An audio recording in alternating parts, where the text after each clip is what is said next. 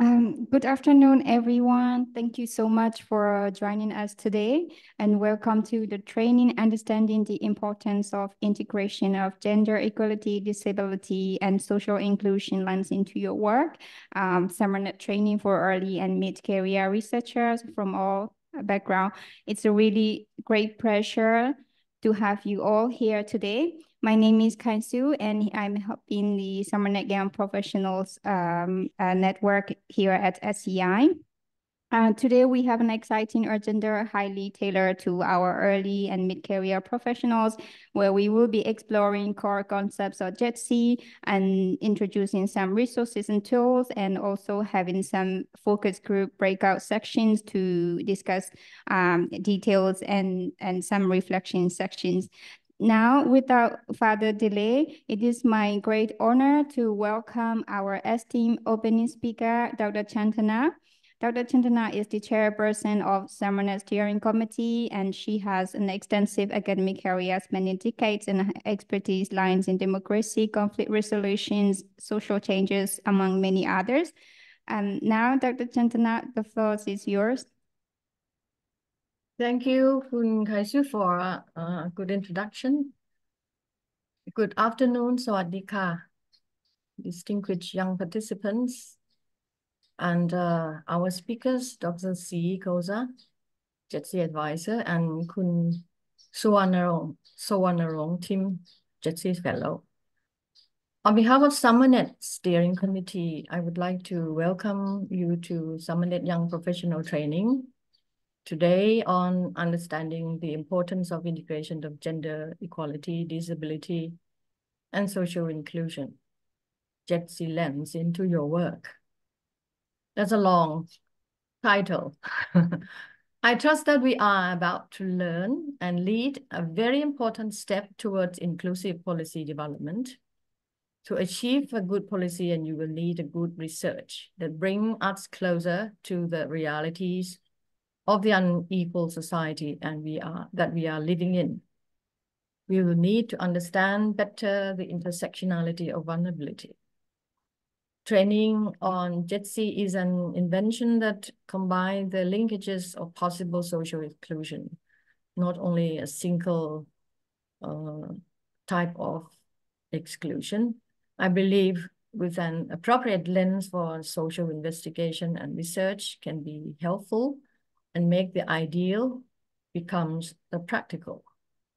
I hope the participant will have a happy learning session and anticipate your active participation.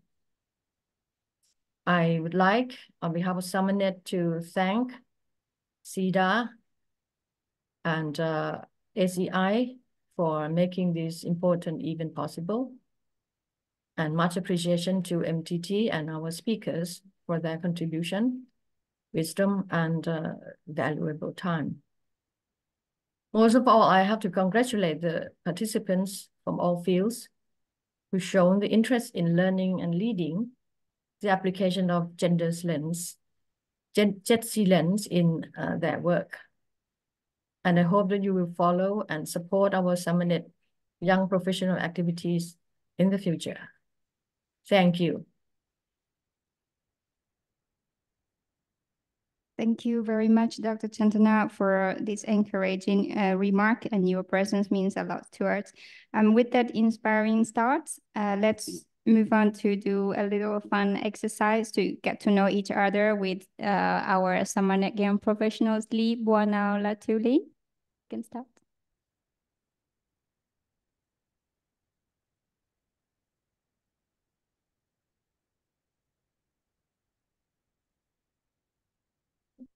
Hello. Hi, everyone. So thank you so much for joining us on our training today. Before we go into the contents of the training, I'd just like to do a little bit of rain check with everyone in the participation right now. If you could, let me share the screen. We're going to do a little bit of activity to just talk about the your day, and also we get a little bit to see how everyone's doing today. So I'll share the screen. Just give me a moment. Oh, what's happening? Okay. Just give me a moment. Okay. So if everyone could please just scan this QR code here on the left side and let us know. Sorry. Okay. Let us know how are you feeling today.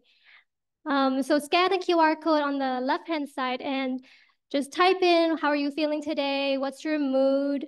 I know maybe it's an afternoon after lunch for everyone in the room. So let us know how you feel before we enter our training to see if we're all ready to dig into the context of GEDSI here. So I'll give you a few more seconds before I close this poll.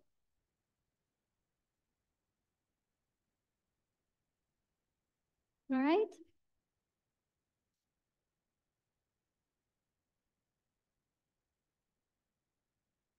Okay. So we're receiving some answers and responses. Okay, I'm gonna close this poll. 3, 2, 1. Okay. So, all right. So I see most of you here are excited to learn about GEDSI, how you integrate GEDSI into your work plan. Some people say here they're curious and they're fine. Yeah, big lunch, good. We also had a big lunch here among our team as well. Okay, great. I think those are most of the positive moods that everyone is feeling right now. So that's excellent. Now I'm gonna open to the next poll. Tell us, where are you joining from today? So we'd like to also know where each and everyone is right now, just to get a little bit of demographic image of where you are. So I'm gonna open this up for maybe 10 more seconds and then I'll close the poll. So please let us know where you're entering or joining this session from. Okay. All right. So put the poll in 3, 2, 1. Okay. Let's see. So, oh, cool. So a lot of you are joining from Thailand. Oh, I see someone from Chiang Mai even. That's good. And Vietnam from Shanghai. Oh, hello. And Yangon from Myanmar, Kathmandu, Nepal. Wow. All right. Okay, so we have a kind of a diverse group here in the audience. Okay, next. And our last question here. Let's get to see if, oh, sorry, there's like a technical issue here. So just give me a second. Okay, and last question here. Let us know, what are you most looking forward to learning about today in the training? So just give a short sentence or maybe one word to let us know what are you most looking forward from the training today.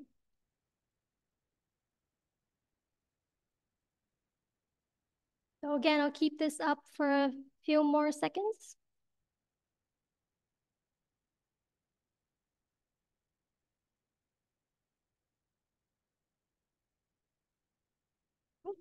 Okay.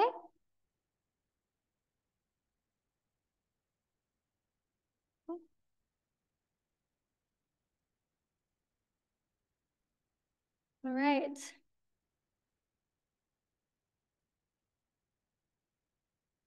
So I can see here a lot of you wanted to see GEDSI case studies, GEDSI tools, GEDSI concepts, practical advice, and more things about GEDSI. Okay, great.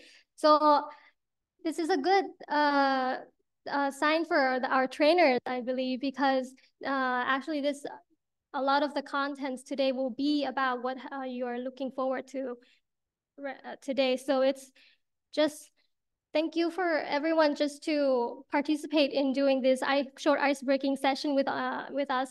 And so without further ado, I think we're ready to move on to our next session. And I'll stop sharing and hand over to Haisu, our MC here. Thank you. Thank you so much, Brookie, and thanks for a little fun exercise. So before we move on to the training contents, may we request all the participants to turn on the camera if it's convenient for us to record a group photo, please. And smile.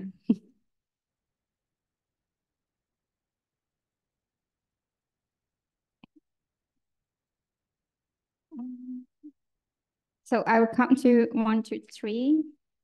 1, 2, 3, smile.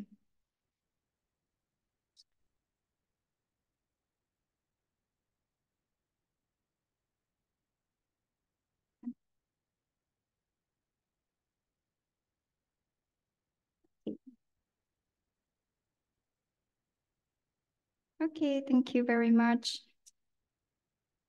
And with that, now I'd like to introduce our trainers here. Buki, can you please share the slide?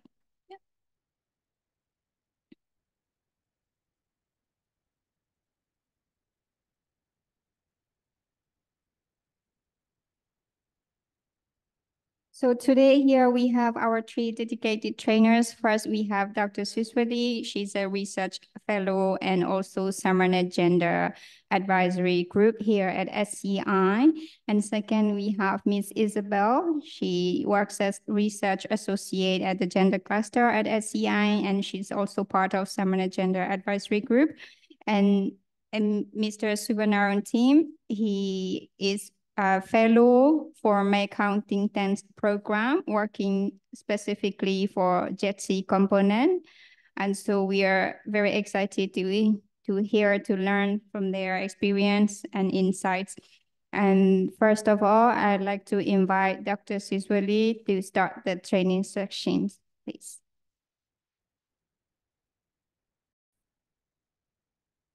Thank you very much, Kangsu. And warm welcome to our participants all across the different areas that have been specified. And congratulations for making it into this course. We hope we will meet your expectations as you outlined when you registered and when you shared briefly in the introductions. So to get us started, I'll just do a recap of the training session objectives.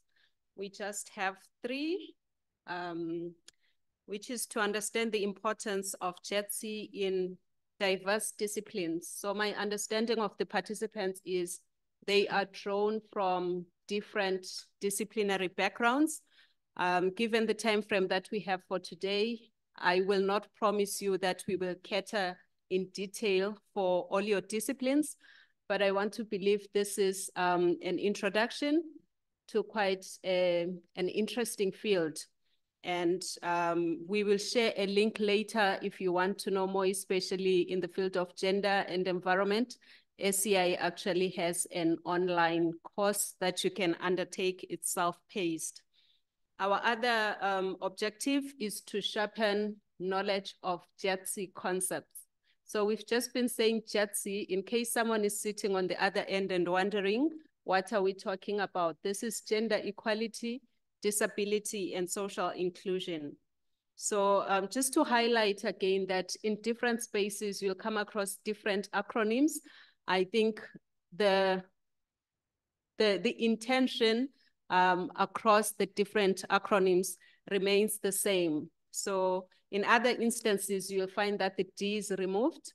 So the disability tends to be missing. But for purposes of today, we are tackling disability and social inclusion together. And then lastly, to just share examples of resources or tools that you can use in GEDSI integration. I already saw there are people who are looking forward to have practical exercise, and we will have that in the last half of our training session. So at this point, I will ask Narong to play for us a short video, which we did under what we call our MTT Mekong Thought Leadership and Think Tanks program.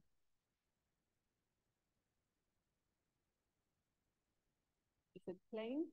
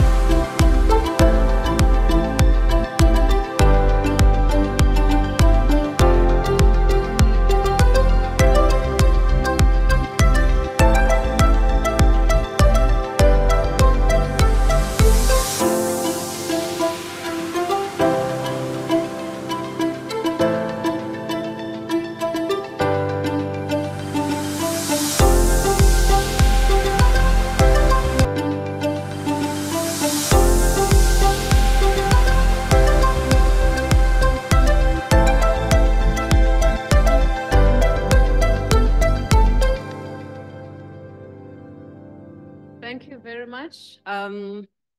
That's just to share with you what inclusion means to different people.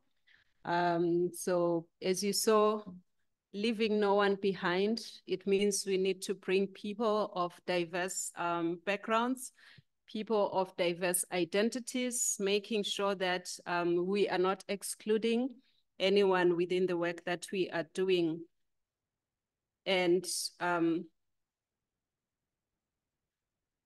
making sure that we are able to incorporate the diverse voices, the diverse perspectives, and realizing that it's not just one dominant group that has authority over the other groups as well.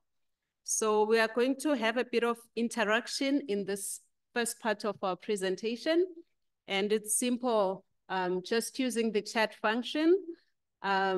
Please just share with us briefly, why do you think GEDSI is important to your work? So when you look at the work that you're doing currently, why do you think GEDSI is important? We'll just have 1 minute for people to quickly type in your response, and we'll ask you to send. We can do this as a chatter for, so type in your response, hold it, and then I'll ask you to click send.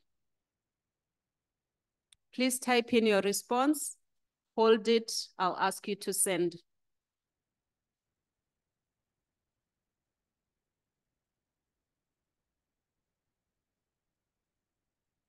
Why is GEDSI important in the work that you do?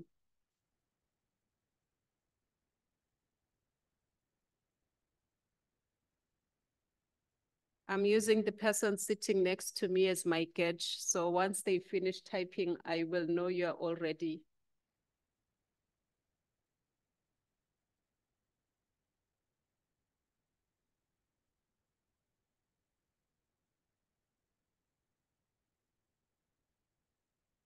Okay, on the count of 3,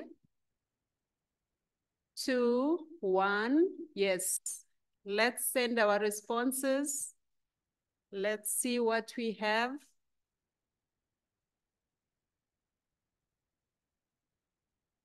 Observing disparities, giving everyone equal chance. It's an inclusive approach to hear and address the voices of all and have a workplace balance. Ensure our program is inclusive and effective. Different people have different needs. That's a good one. Ensure all individuals are given equal opportunities. Thank you very much for those responses. We'll move on to our next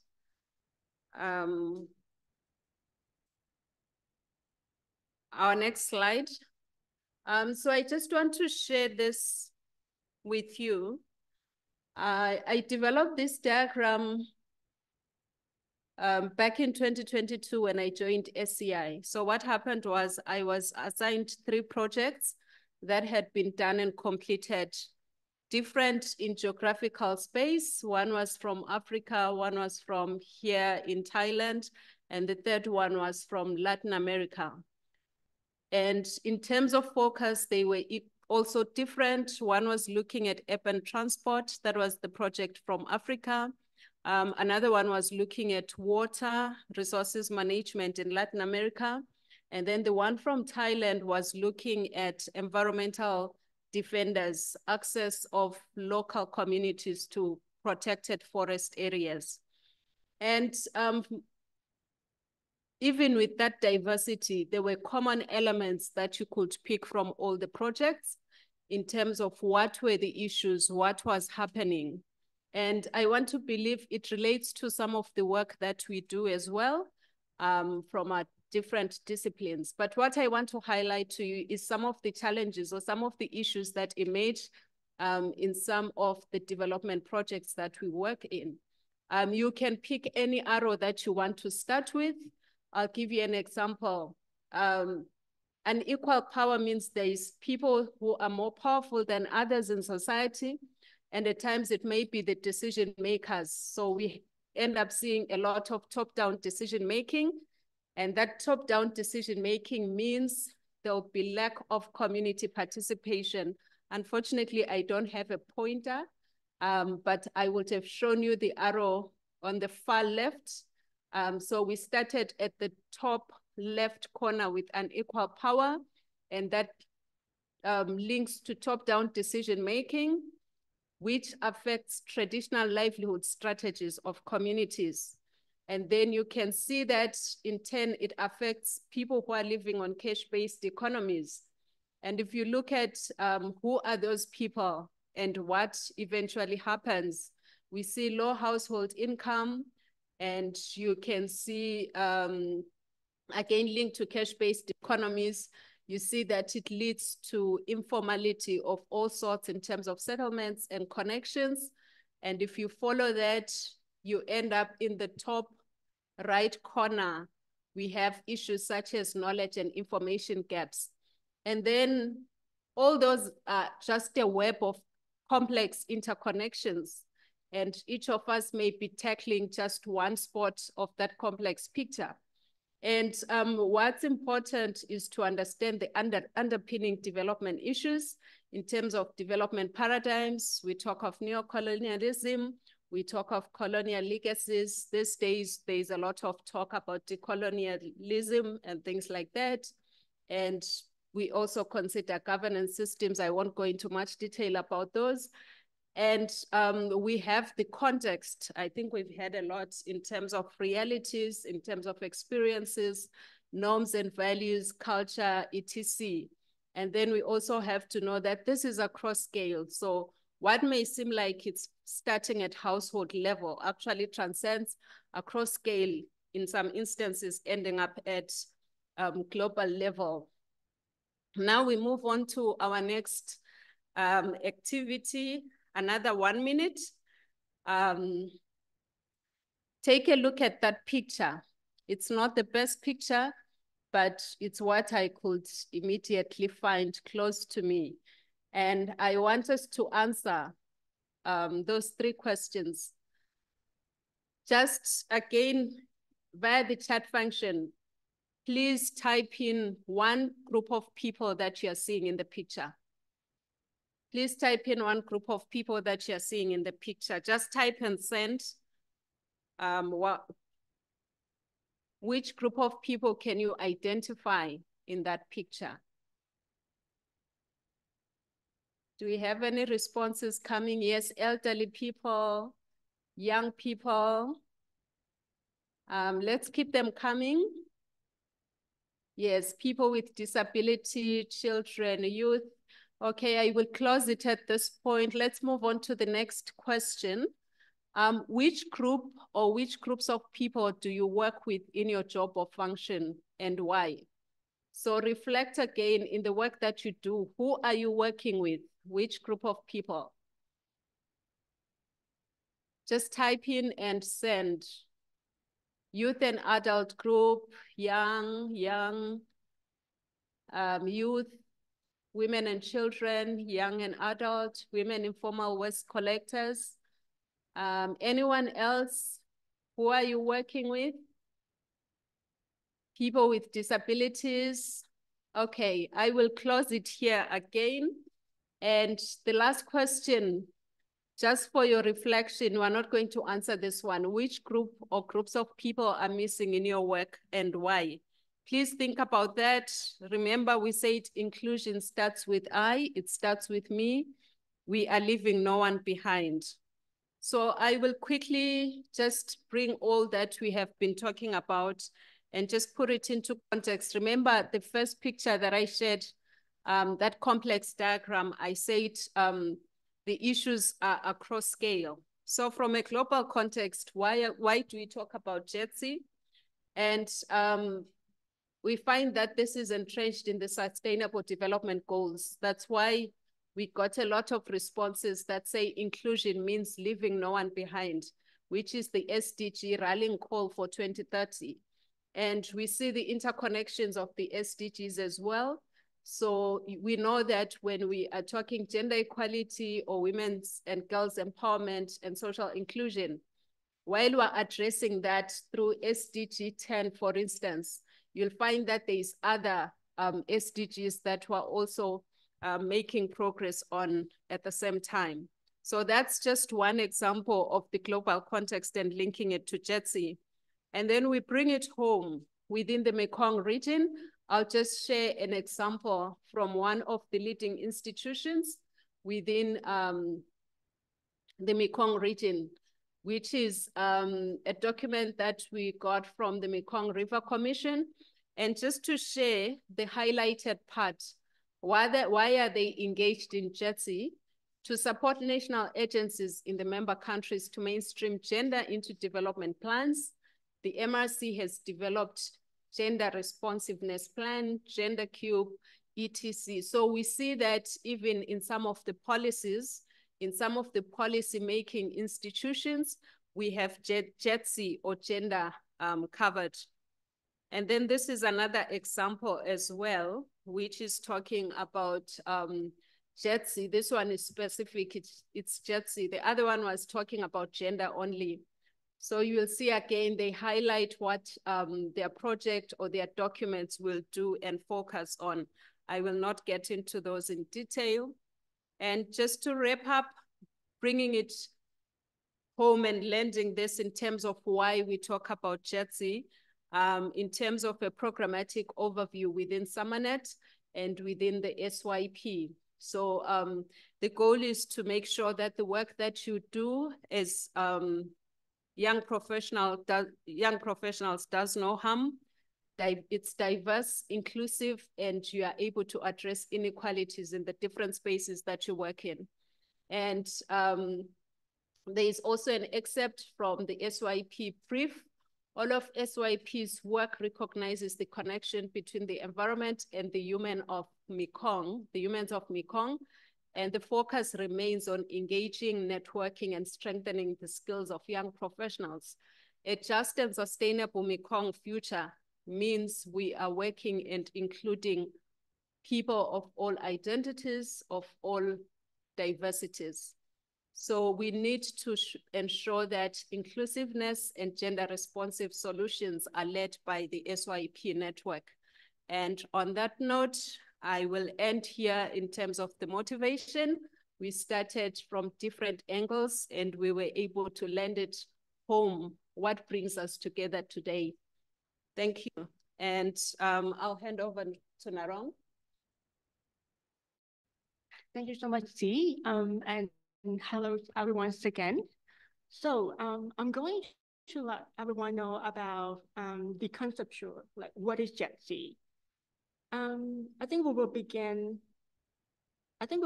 our discussion with this picture, and I would like to ask for all of your participation. to either unmute yourself or maybe you also can drop a comment in the chat box. Just to answer, what do you see in the picture?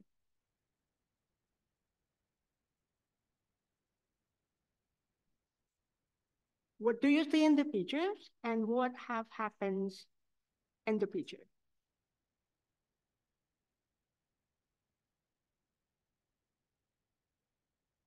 Poor people, women and children working hard, women and a boy fishing water. Yes, that is a good one. Women are fishing water. Water access issue, water insecurities. Okay, so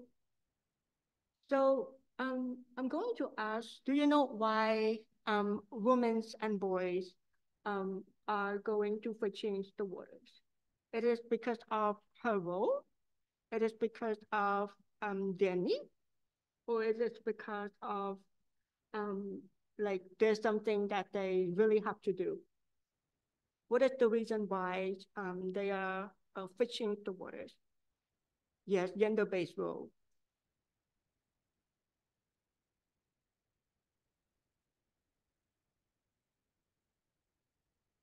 Can you just comment in the chat box, or maybe you can unmute yourself and answer to the question?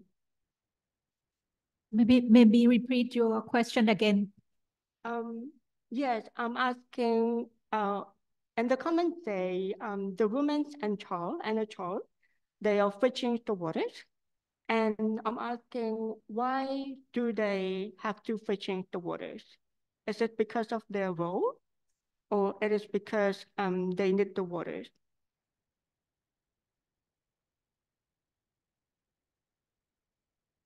Yes, no adequate access to water because there's no water. So like the women and child, like they have to go and fishing to water because of the need for water, which is not easy access for them. Yes. Yep. Mostly it happens since go and women work. Yes. Okay. I think I will stop it here and then I will just go with the definition of gender equality. I think, like as you can see in the picture, there's women and a child that they are going to fetching the waters as for their need, and it is like it is part of their role. It is like a socially constructed, and in the comment you also can see that like where's the men? Why there's no men in the picture? Because like there is the society expectation that women and children or girls they need to go and doing the chore work or doing the housework. And this is like really the expectation that have been placing on women and girls and children to do this work. And when it comes to the concept of gender equality, we are more focused on the equal rights, responsibility, and opportunity for women, men, and non-binary groups. And often, when I think like people here, they are most likely they are like GEDSI practitioner or gender practitioner. And when you come to the fieldwork, and then you might hear like people say when you are talking about gender equality, and then people say, oh, gender equality is all about raising women's rights. I think we are not raising women's rights when it comes to gender equality. We are ensuring the equal rights between men, women, and non-binary groups so that their aspiration and the need of men and women were used, equally were used and accountable for. So this is the concept of gender equality where we aim to make sure that both men, women, and non-binary groups are equally access to rights, responsibility, and opportunity. And I will go to the concept of social inclusion. I think during the first part, she have mentioned a lot about like sustainable development goal. And when it comes to social inclusion, I think the concept of social inclusion is really linked to the global development that we have to include everyone in our decision making, like our implementation process. So when it comes to like social inclusion, it's defined as the term of improving the process in terms of ability, opportunity, and resources, especially for the disadvantaged group, in order for them to fully participate or in order for them to meaningfully participate in the development process, policy making, or program implementation. And I think before I go further to the next concept, I would like to ask like everyone here, what do you think that this picture represent, oh my goodness, represent disability, all disability that we know, yes or no?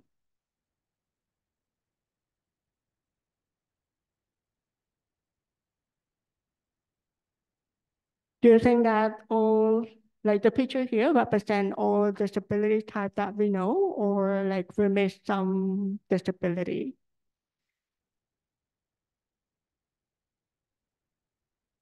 No, no, not complete yet. Okay. No mental. Okay, that's good. Okay, no represent mental disability. Yes. Okay. Oh my God.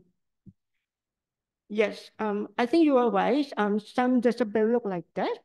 It kind of like visible disability that you actually can visualize. But some disability look like this. That it is like the invisible disability that related to your mental related. It could be a depression, anxiety. Yes. That related to your mental health. So when it comes to disability inclusion, when it comes to GEDSI, disability inclusion is also one of the components that we are talking about. It emphasizes on the function, on the way people function and how they participate in the society, and making sure that everybody has the same opportunity. So this is really important that to make sure that the people with disability, they are able to participate in your program design, implementation, or policy making, just to make sure that we have the like we remain the social inclusion concept that we have talked earlier. And the big question here, like everyone might question, like why it only emphasize on people with disability, and how about the other socially marginalized group? For example, people with little education, are they not included?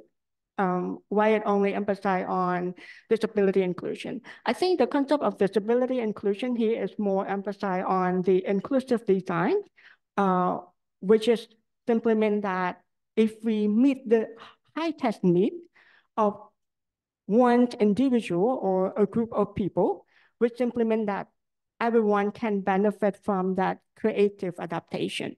So we try to engage everyone, but when it comes to disability inclusion, it more on emphasize on inclusive design, just to make sure that they are accessible, they are comfortable to participate in our intervention.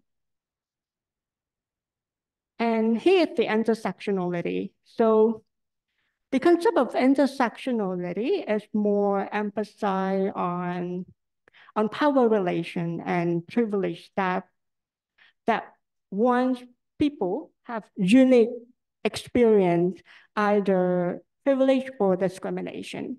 It's based on their ability, on their nationality, their age, their culture, their education status. For example, there's two people, generally speaking, there's two people. There is a woman from remote areas, and she is discriminated from a labor market, maybe because like the employer perceives that she's a woman. So like this is one discrimination based on her genders.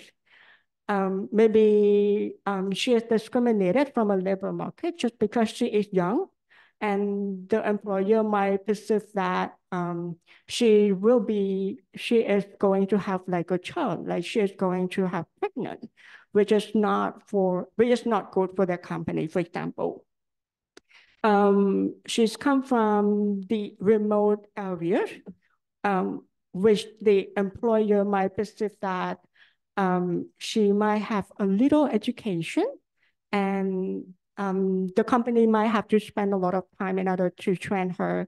So this is like the intersectional discrimination that she's experienced. This is not one, but it kind of like overlapping based on the background where she's from. But imagine if that person is a man. She's come from the same locations. He's also come from the same location, from the remote area with the same education, with the same background. But he tends to have like less layer intersectional discrimination than women. For example, because of his gender, he is man. So like he is more privileged than women. That the labor market or the employer tend to choose him instead of a woman. Yes.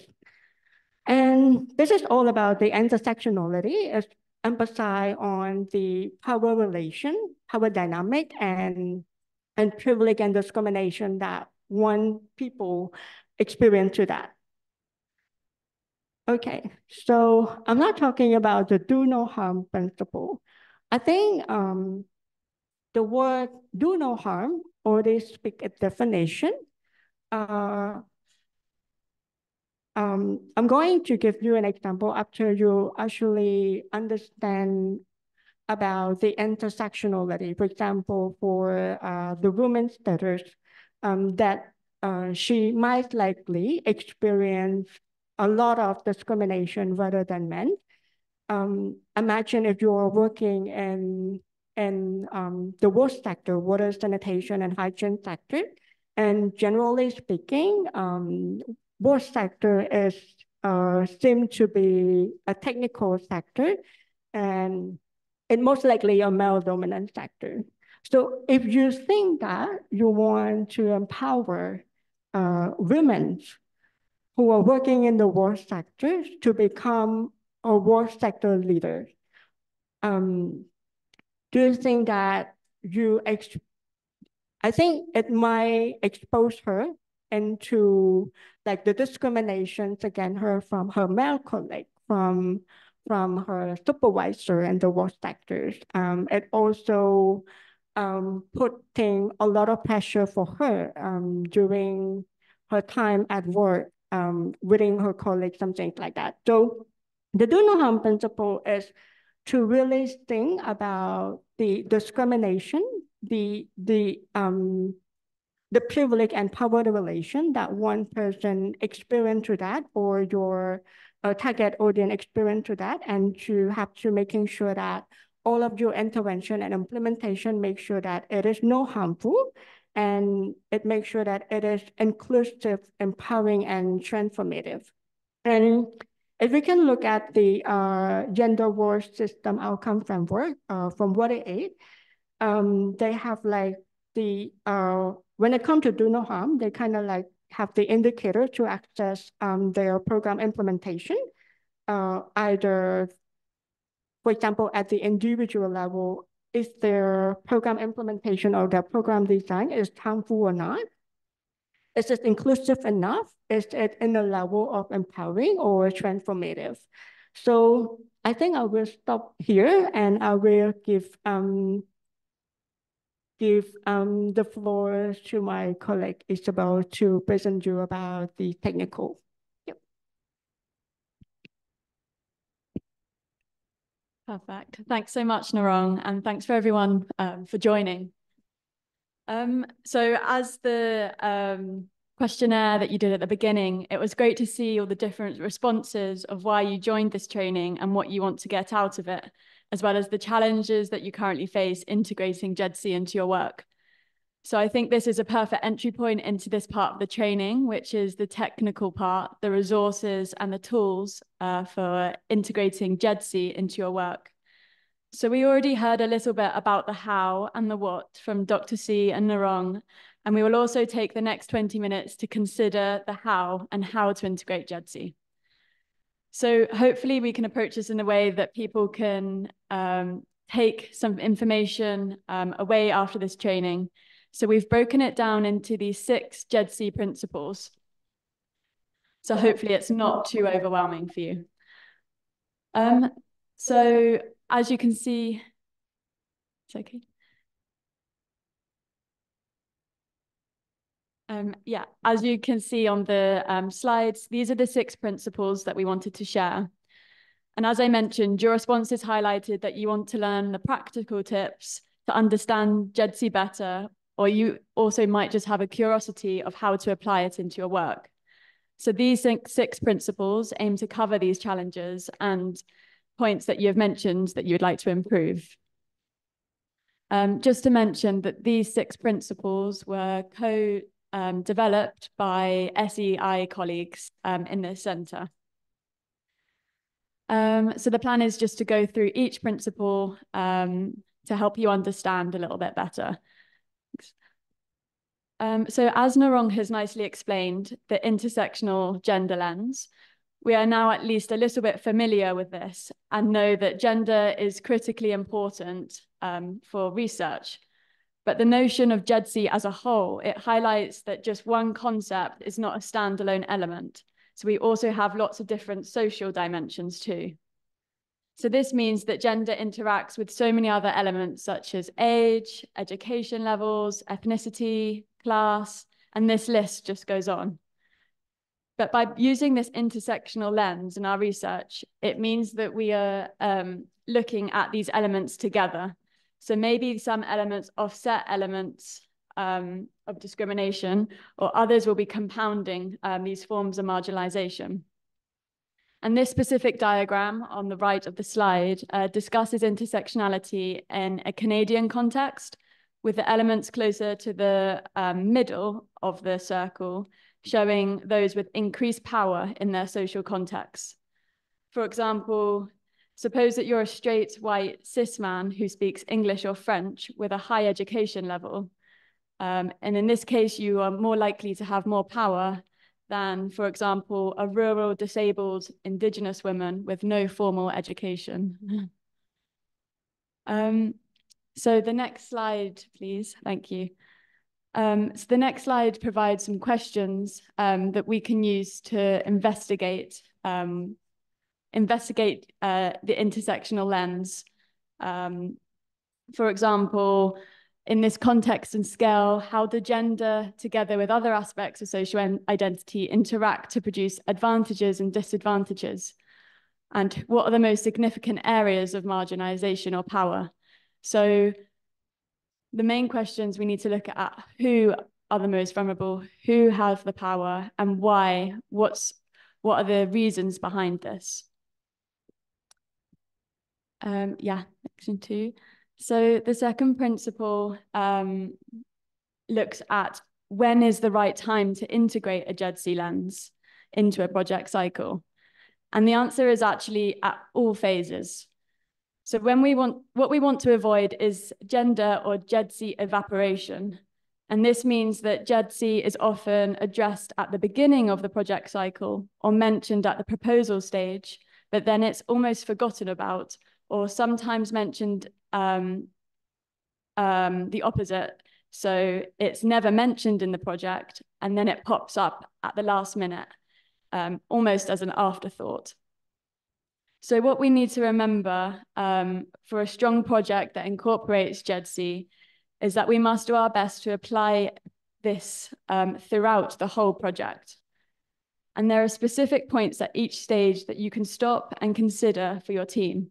For example, looking at your team composition and ensuring that you have a diverse team, making sure that social and gender expertise are throughout and not just isolated in one small component. So for the purpose of time, I won't go through all of these, but this is very important to consider. And it's a useful flow diagram to remind you to stop and reflect at each stage of the research process. Okay, principle 3 is what we call the gender continuum. And what this shows is that when we design a project, we can start to break down what is our fundamental approach when we're considering GEDSI. And this links very well to Narong's do no harm approach when we consider GEDSI.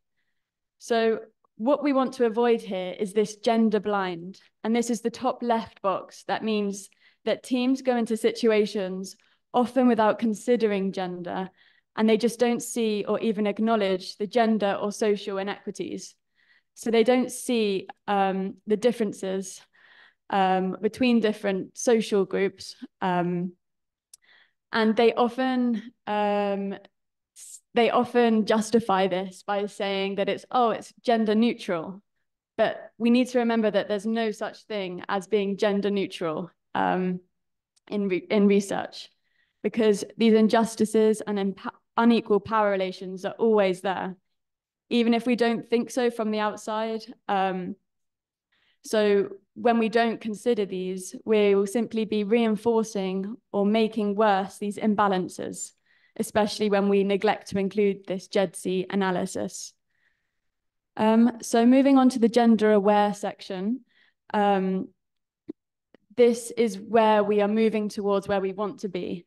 And this is understanding that there are inequalities and indifferences.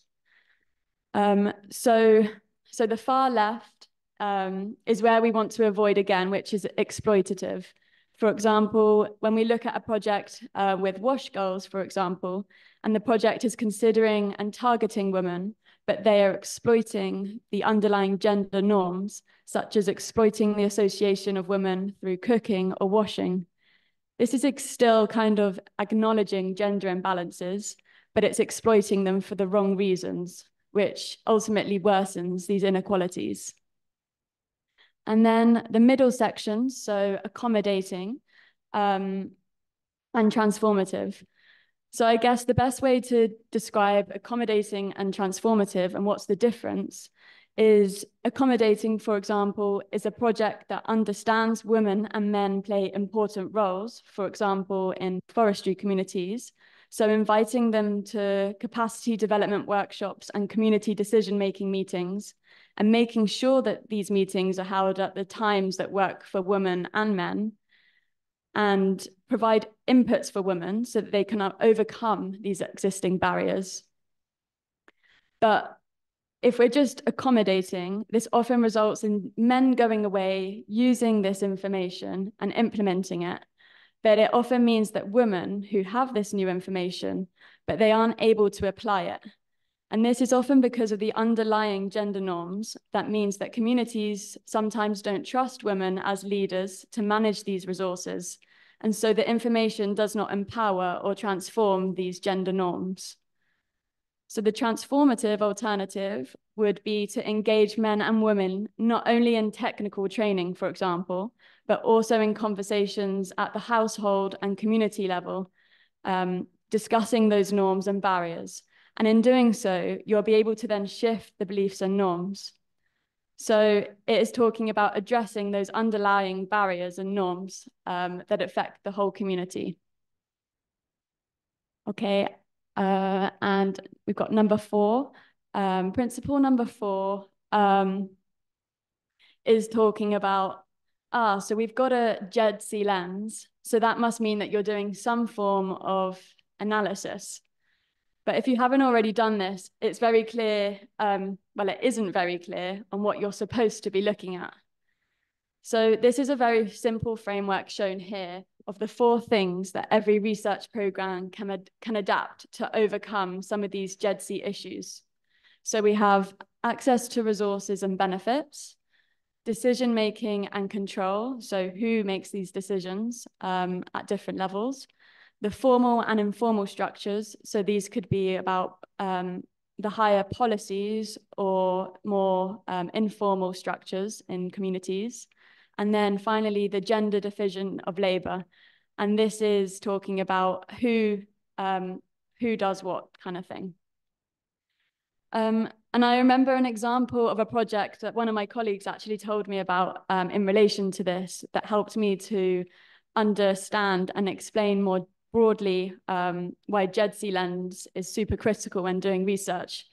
And the project was a bioeconomy or nature-based solution project. And this related to an innovation process that involved looking at changing the fish feeds from expensive and imported and unsustainable fish feed, which aimed to move to more local vegetable scraps. And this from the outside seemed like a brilliant idea.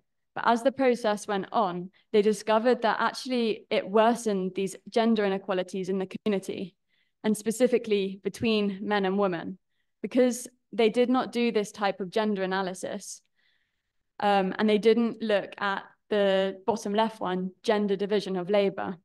So whilst these vegetable scraps were not used by men who had paid businesses around fishing or cattle, the scraps were already being used by women who used them for their chickens, for feed for their chickens. And as the chickens were the only source of income for women and also provided really important nutrition for their households, it meant that switching to the scraps for feed, they were then denying access for women because the decision-making in the households are often dominated by the men. So this this links again with the gender norms that often place men as the breadwinners and women as caregivers. Yeah, so this example is a great reminder that it's easy to forget that research does not only lead to good things, but it can have risks. And this is why we need to consider this. And then again, we've got to remember that there are differentiated needs and preferences. And this links particularly with human-centered design and needing to analyze the gendered needs and preferences before implementing your innovative processes. And the next slide. So this next slide highlights that we should also consider these questions at scale. So we must ask these questions at different levels, from individual to household and larger scales, which then has more local scale impacts as well. So looking at it from different scales. Okay. And number 5, principle number 5, when we talk about outcomes for women, for example, but this could be for any social group, this principle asks us to distinguish along the top line here. So this is between reach, benefit, and empowerment.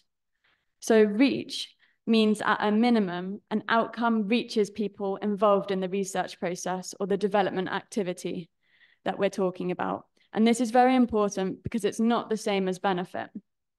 Benefit is where people actually have opportunities to use these resources. Maybe they're gaining information, or maybe they're accessing a certain crop or land or water, but that doesn't flow from reach automatically. And so when we develop research, we can't assume that simply having people involved, that they will then benefit. And then it's the same jump from benefit to empowerment. So it's often that empowerment is written in proposals, but then it's often misinterpreted in the sense that it was assumed that if you have people benefiting, such as having access to land or crops, then they would then be empowered. Or for instance, women going to these training workshops or capacity development on a new type of technology, and then assuming that they would then be empowered. But in fact, it just means that they had better access or better information. But empowerment is fundamentally different. And it means actually having a strengthened voice or a choice to choose and have freedom and ability to make and act on these decisions. So these three, the reach, benefit, and empowerment, are very useful when we talk about individuals.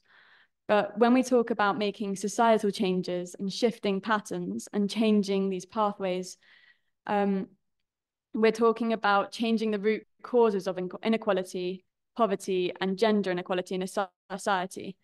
And this is different when talking about transformative outcomes.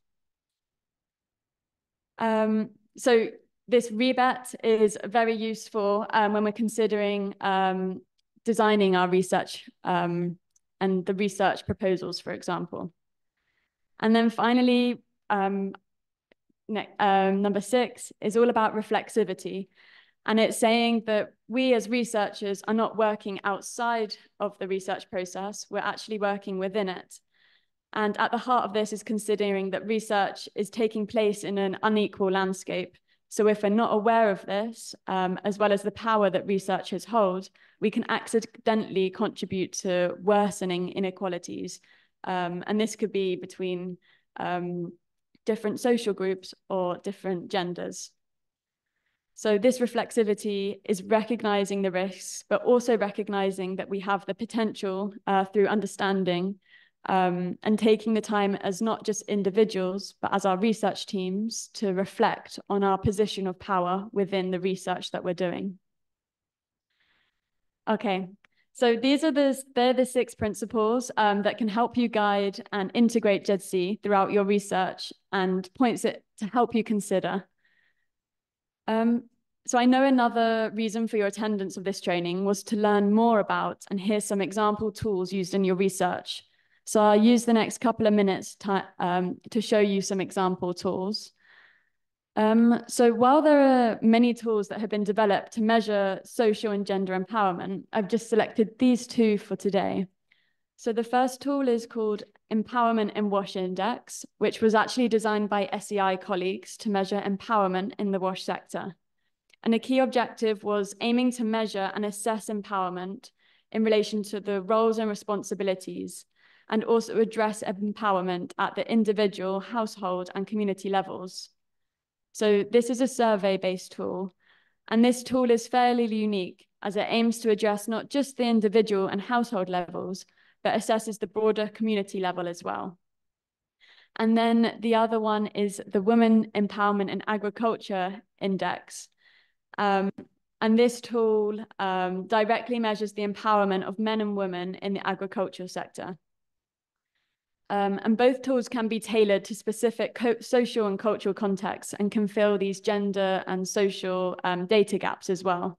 They both use the survey method, which allows researchers to make assessments and capture both the positive or negative gender outcomes of these interventions, which can then ultimately increase empowerment. So whilst I don't have a lot of time now to go into much more detail about these tools, I've provided the links here for you to do some further reading into these 2 specific tools. And then finally, I just wanted to share some resources. So here on the slide, I'm just sharing a very colorful mind map of all the resources curated by SEI researchers. And they are organized into different themes for ease and accessibility. So they've all got a link to the resources as well. And you can find the resource that contains the 6 principles that I just discussed in the yellow one, the integrating into research branch, which is something that I do find really interesting when considering GEDSI. But yeah, we should also know that these are just SEI resources, and there are many other resources from other organizations, which we will share a list of after the training. But that's all I have time for now, so I'll pass you back for the question and answers. Thank you. Thank you so much for all our 3 trainers for sharing such broad knowledge and insights on the topic. And I think it's got a lot of information to digest, but if our participant has some questions, this is the time. We have a couple of minutes dedicated for Q&A. You can either drop in the Q&A chat box, or you can also raise your hand and you can ask directly to our trainers.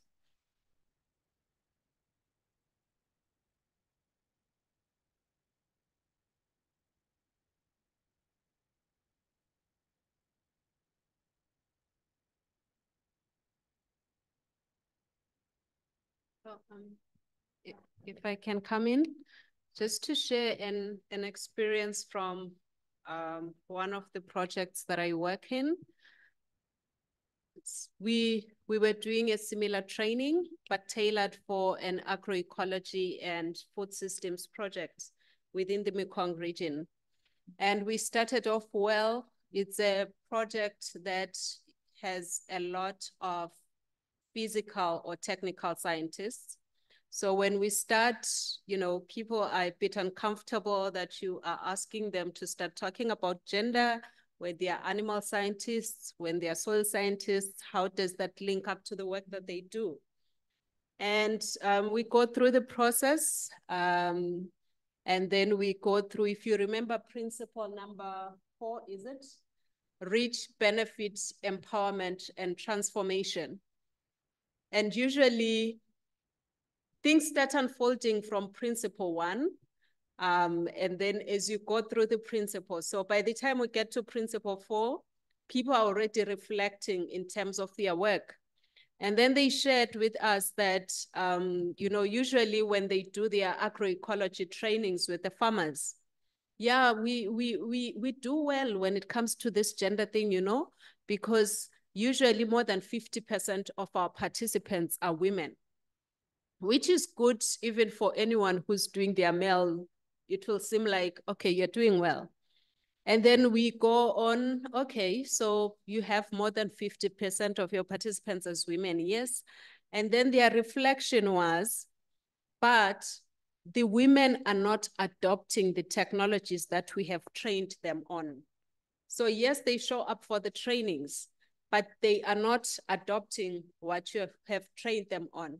And remember, Isabel shared the 4 dimensions, the quadrants.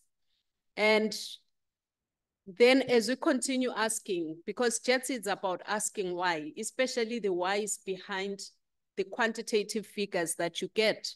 So it turns out, yeah, of course, the women come for the training, but in their households, they do not have the decision-making power to say, yes, let's adopt this technology. So in terms of reach, you are reaching them, but are they benefiting from your project? Are they benefiting from your interventions?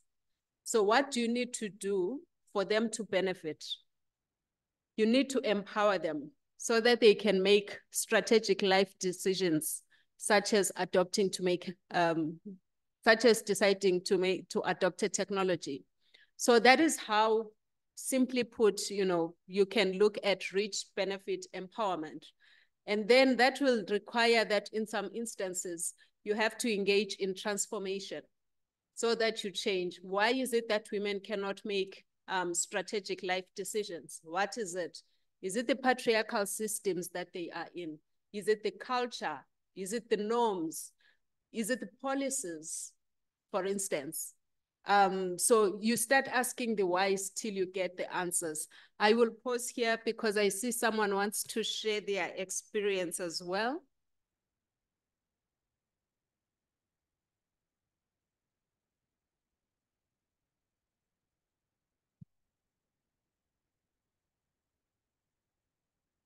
There's someone who wants to share. So I see Boripat hands up. If your questions, please feel free to unmute and speak. Thank you, Kang-Soo, and thank you to the 3 presenters for sharing your knowledge with us today.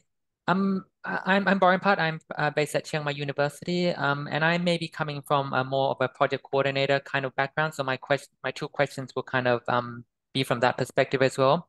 The first one the first question is a follow-up to I think Isabel mentioned about GEDSI evaporation, which I thought it's an interesting term that I probably encountered quite a bit in working in different projects and stuff.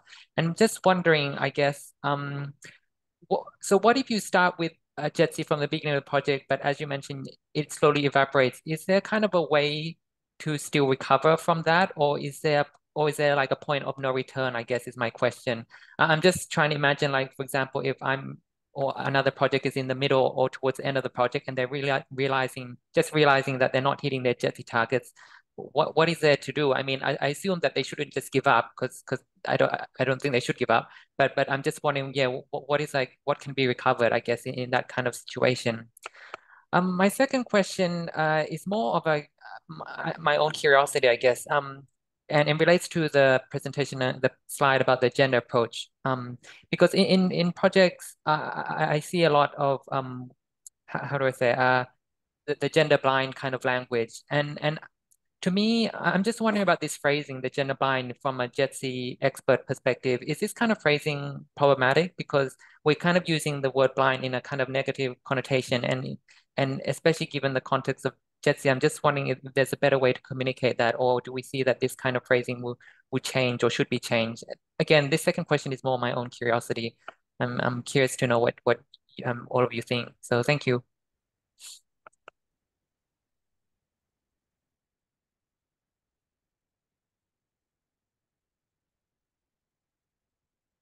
Okay, thanks for your questions, Boripat. And I will respond ahead of Isabel. So I'll start with your last observation, gender blind versus, I think you're putting it versus proper disability language. Did I get you right?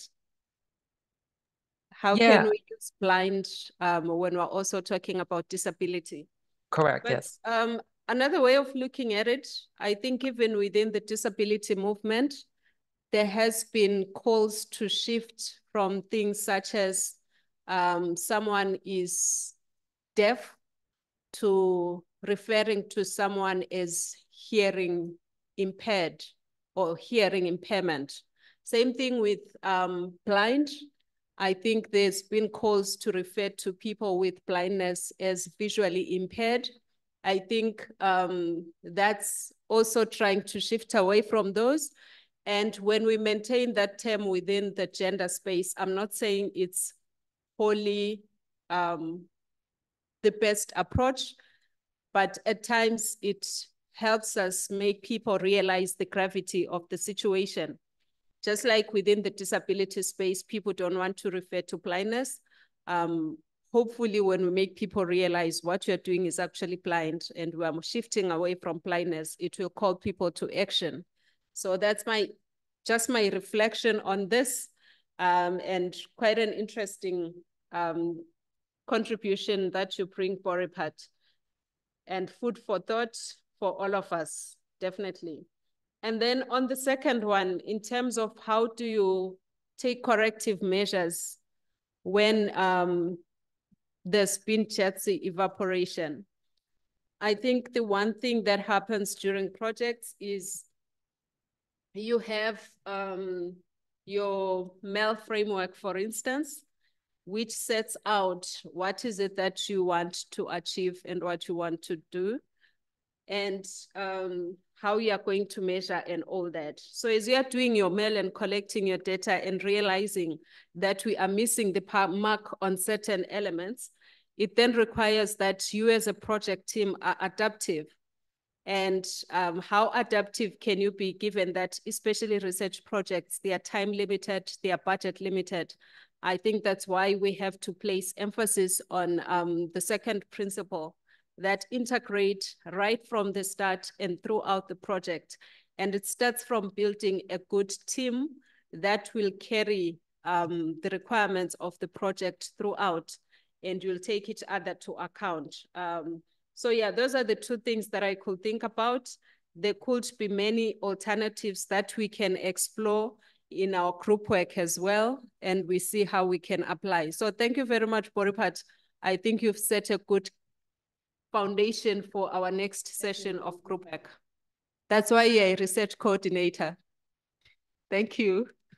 And thank you. I also see a couple of questions in the chat box, but in the interest of time, we cannot take it all. So for our next activity is to have a group section where we have a focus group for 3 different groups with our 3 trainers. So the topic 1 is integrating GEDSI in methods and data collection. The topic 2 is GEDSI integration in designing new research projects. And the last one will be disability inclusion in program implementation. So don't worry, we will also drop this division in the chat box so that you can see more details. Now, I'm sorry, Kamshu. I'm sorry to cut you, but I find Marina's question is really interesting. And it's something that is really relevant to, if you don't mind, I may ask for 1 minute to share my experience. I think what Marina have mentioned in the comment section is really common in Cambodia. And I have no doubt why women perceive themselves, they are not good enough, they are not capable enough to make decision. According to gender power analysis conducted by Water Aid in 2020 and the Cambodia World Sector, they found out that women find themselves they are not suitable to work in the technical sector, in the work sector, and that is really a challenging for us as who are working in the work sector and trying to empower women to participate in the work sector, not just at the household level, but also at the sector levels. I think this is really related to the intersectionality because because and it also related to gender equality because like women have been told from one generation to another generation that um, they are not good enough to do the kind of stuff. Like women only supposed to stay at home and listen to their husband, something like that. Like they have been told, they have been taught like this from their parents, from their ancestor, from one generation to another generation. So it is really hard to change their perspective. But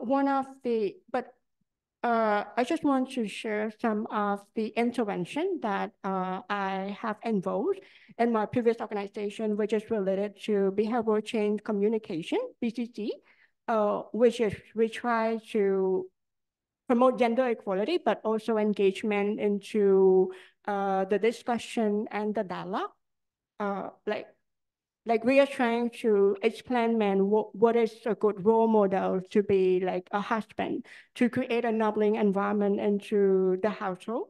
We also have like the family champion model, which is related to gender equality. And we also engage both sector leaders to emphasize more about gender role and the technical sector. So I think this is some of the example intervention that related to that. So thank you so much. Yep.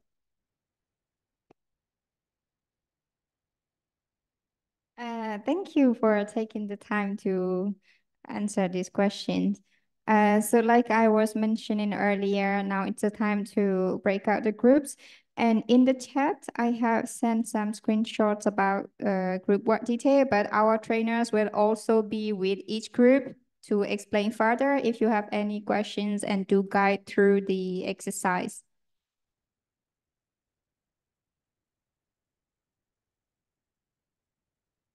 So now Buanon has separated the rooms.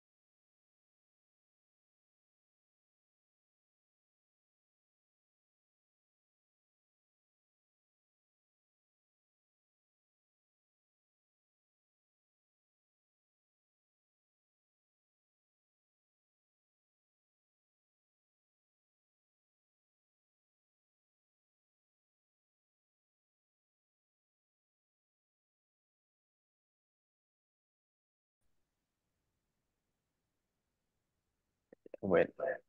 Okay. So actually on the task that we are going to do the investigation, access to the this party mute. Okay. Sorry.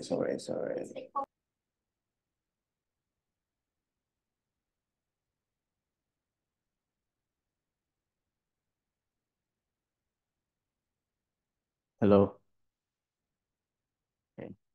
So the topic is mainly regarding to the investigation access to the disparity among different demographic group. So regarding to the land, natural resource, and our group, we choose the topic on the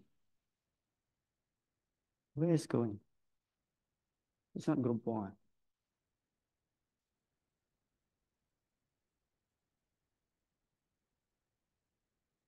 Group one.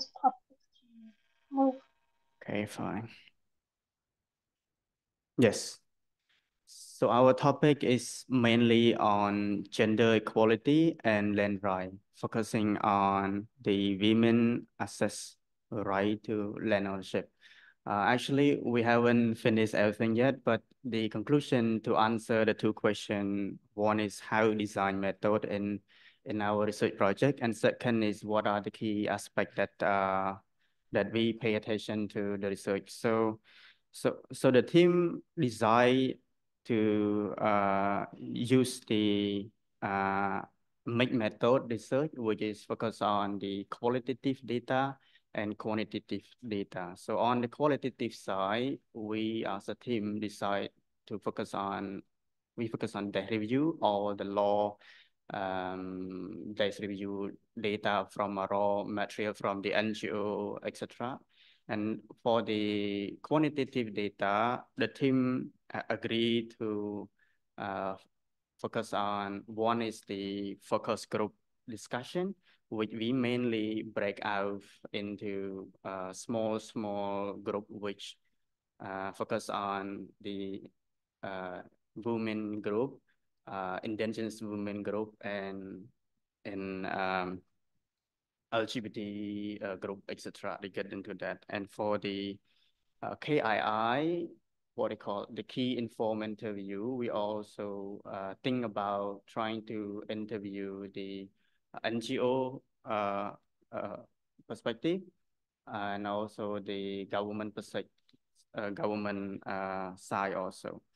And in terms of the method as well, one of the team suggests to use the photo void on the research method. So I don't know what it's specifically. So I hope one of the team that posts about the photo void can explain on that. So I think this is also what we have been done so far from the group one. I think our member could also share in terms of photo void as well. Thank you.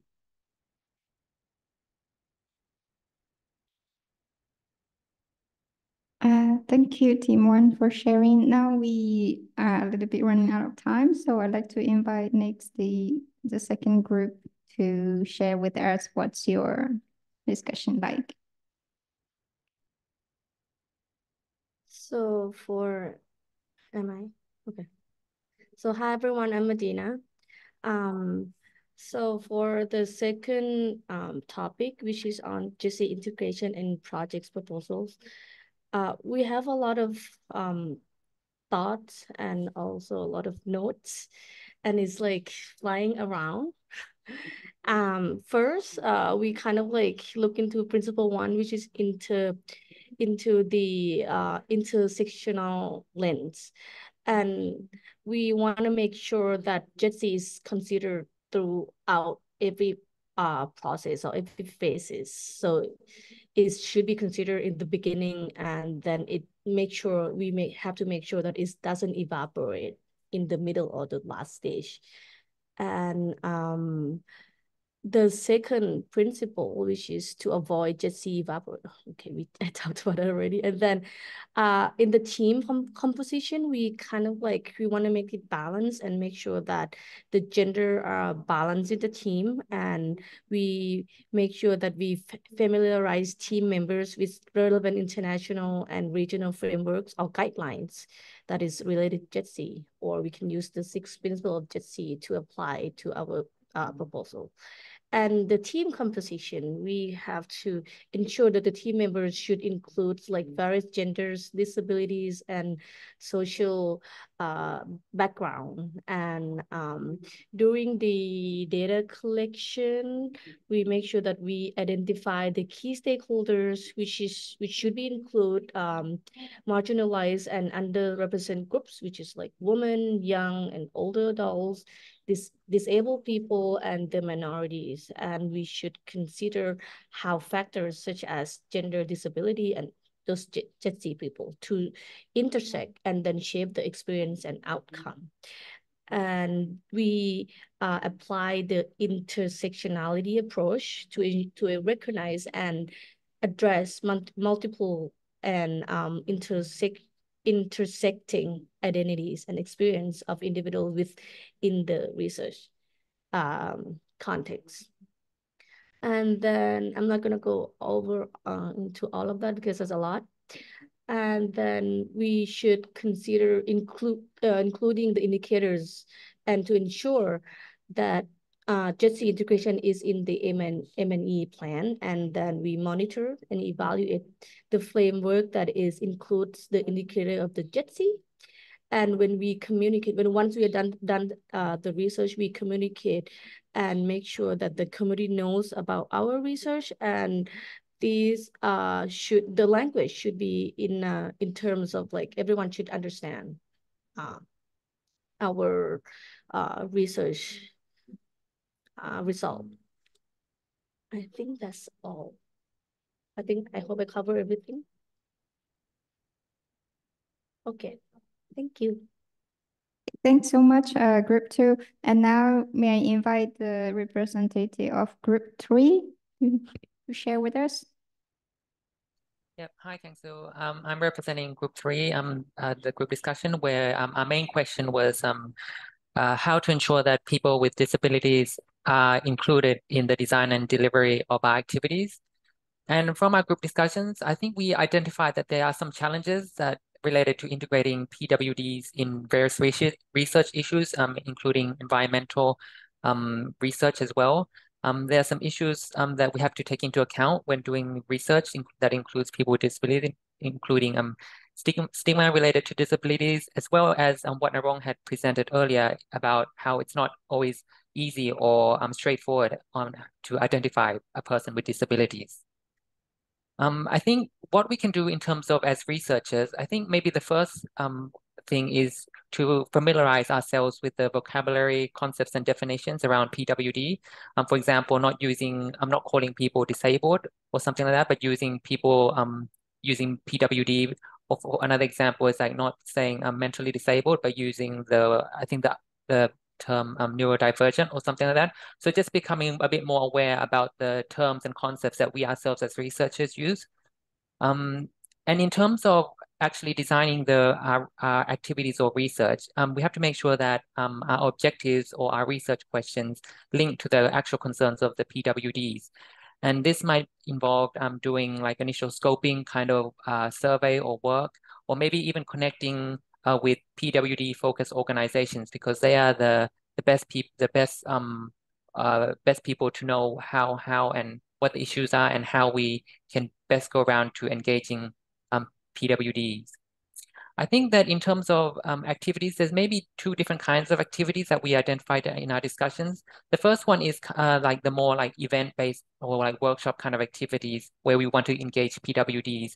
And for events, I think from discussions, we have to provide, of course, facilities and support as it is needed. For example, at workshops, we may need to provide sign language interpreters, or we may need to offer some facilities that help to support people who are not very mobile.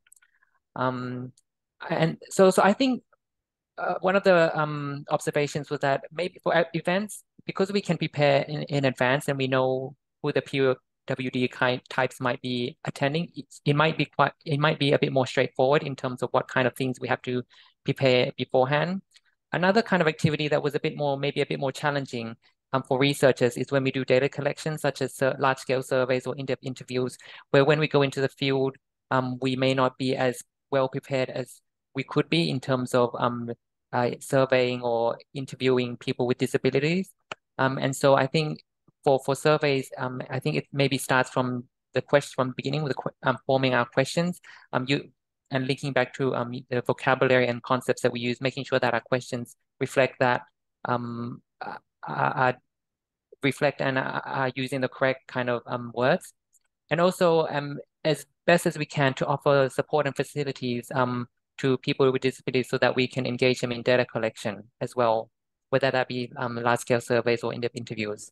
And I think a key takeaway from the discussion is that to engage with people with disabilities, we have to plan ahead. I think that's the really important point. We cannot, as one of the participants said, we cannot just say that, okay, we're going to go interview you tomorrow. We cannot do like that, because different people with different disabilities may require different kind of, they have different kind of requirements. So we have to make sure that when we engage with them, we want to build trust with them from the beginning. And to build trust, we have to take their requests and considerations into account so that we can build the meaningful engagement that we want. Thank you, Kang-Soo. Thank you so much, Boripart and Group 3 and all the groups who have just shared with us what they have discussed. May I now quickly get back to Dr. Siswili to give us kind of what are the critical learning points for today's training, please. Thanks, Kang-Soo, and thanks to everyone in the groups. I'm hoping that the group sessions where the time wasn't enough, but I want to believe it was a good opportunity to set the ground for us to get started. At least now I'm hoping that people in this training have an idea. What does it mean when we say we want to integrate GEDSI? Just from the group presentations, I want to highlight 2 things. And it's also a trend that I've picked in a few of the projects that I've had the opportunity to work with and review. So we spoke a lot in terms of data collection, but I think for group 1 and 2, the presentations were silent in terms of the actual data analysis. And usually what you will see is, yes, people will go out and collect data and say, we will interview men and women. They come back, the data is analyzed, and in some instances, it's still analyzed within that binary, men and women, and it ends there. And then when it comes to writing the research outputs, whether it's a policy brief or it's a manuscript or it's a perspective piece, you'll find that at times we still go back and universalize. We say the farmers or the residents of such a place. We are not talking about who exactly is affected. If it was floods, who exactly was affected by floods? And then in some instances, you will get that men or women, young girls are affected. But at times we need to remember, we said we're talking about intersectionality, which makes us understand that men and women are not heterogeneous, are not homogeneous. There's diversity within those groups. So if you are going to say women, go deeper and say, which women are you talking about? Is it women who are unmarried? Because at times they have different opportunities or experiences from women who are married. Is it women who are of ethnic minorities, for instance? So I just want to encourage us that beyond this training, it's not an easy thing. It doesn't happen overnight, but I think the change that we hope to see, the transformation that we hope to see begins with us here. So let's put in that effort. It's easy to just put in, your analysis and say men and women, but at times we are denying ourselves and everyone else interested in our research of the real and the true reflections from the data that we collected. So I just wanted to emphasize that in data collection and in communication, that is where you see a lot of the GEDSI evaporation. We started off well, our methodologies were good, but on analysis, we started seeing it get lost. It happens when we're writing the outputs. It happens when we're doing the events. By the time you get to the events, at times there is not even a trace. You have to fight that. But guys, what happened to GEDSI at this point? If you start tracing, you have to go and do a lot of digging for you to bring it up. By that time, within teams, you are at each other's throats, and it's not a nice thing. So yeah, I encourage us to really go deeper. Thank you very much. And on behalf of my colleagues, thank you for inviting us, and we hope it's been a fruitful afternoon for everyone. Thank you. Thank you so much, Dr. Siswali, for our accepting us for our training. And now, very quickly, can I invite Ms. Tan as a SUMERNET Steering Committee and also here at SYB Advisor to say a few words. Thank you on behalf of us. If you could do it in 1 minute, that would be great. Thank you very much, Kaisu. So I think the topic today is very interesting and relevant to all of the researcher and can be applied with different background researcher. So that is the first benefit. And the second one is we also know that we know how to include a different group of more vulnerable group. So in the past, we normally just think about vulnerable like women or farmer or the poor, but now we really take more consideration for more group of inclusion, such as disabled people with disability, and it's new takeaway, and some principles we learned that it's quite very relevant to the right approach, such as empowerment, such as the participation approach, and do no harm. So that is really important for the young researcher to consider the principle not only but really take consideration of the principles in the beginning of the research design, as well as the final step of the monitoring and evaluation. I think that is the new significance of the topic we see some challenges also for practical for the young researcher who really did the research in the field or in the future. They see that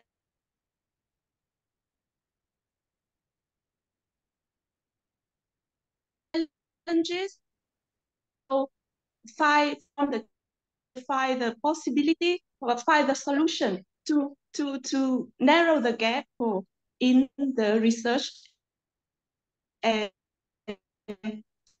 to make them more benefit and in the longer term.